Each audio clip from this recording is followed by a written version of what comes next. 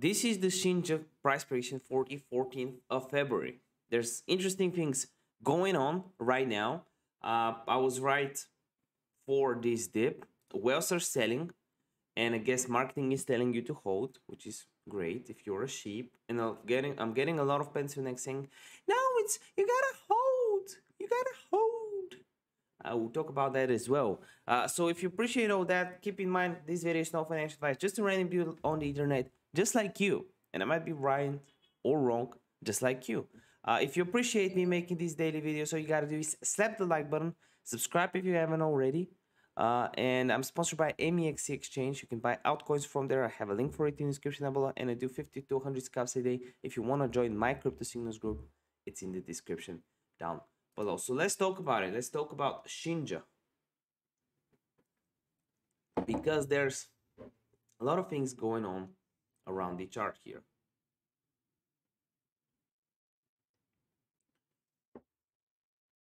First of all, this was a whale selling, which is not great. We saw that coming because we broke the support. I was telling you, if we break support, it's over. If we pump above this rate, it's bull run continues, right? We had a top. By the way, this was a very discouraging top. Any way you look at it, it wasn't an area of interest. No way. Plus, you can even chart it like this.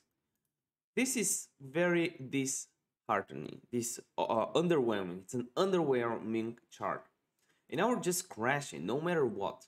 If you go into the comments of any of my videos, of my recent videos, you just see pencil necks, right? If you just go, try it out. Go on to price predictions. I've been telling you about this for 2-3 weeks since the top.